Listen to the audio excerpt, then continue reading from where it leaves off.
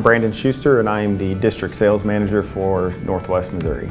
So starting with MFA as an intern allowed me to gain the valuable experiences that I needed to continue to grow with the company, and utilizing that time to work with other people and gain familiarity with the different aspects that MFA covers has ultimately led to my growth professionally. So I've stayed with MFA because MFA's believed in me, MFA's invested in me, and MFA has always given me the tools and the resources to be successful in my job. We are a producer-owned cooperative, and so everything that we do is focused on our customer base. And what that really means to me is that for over 100 years, MFA's focus hasn't changed, and that is that it's 100% focused on partnering with the customers and with our member owners.